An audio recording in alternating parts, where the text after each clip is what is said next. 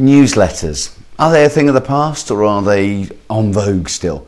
Because we've got blogging, we've got Facebooking, we've got everything else where we can tweet to our heart's content. But people still need to get to know you. They still need to understand you. They still need to know your language. Is your language the sort of thing that they believe in? Are you talking the same way that they're thinking?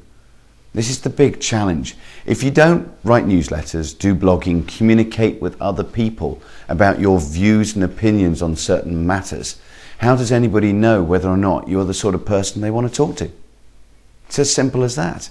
Yes, there's a lot of noise out there, so you have to make sure that the information you put out there is of quality, is thought-provoking, and is going to leave an impression on the people you're talking to, rather than just sending out any old drivel all over the place that people will just delete and ignore the next time it comes through. My newsletters go out irregularly for some and regularly for others. When I send out the written ones, they go out 6 times a year. Not that often, but it's often enough so that whenever they're received, people are always giving me feedback afterwards.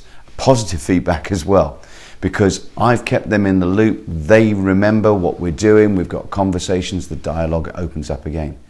So if you are considering newsletters, or you're considering stopping doing newsletters, please think again. Focus on the areas where they can have a massive impact.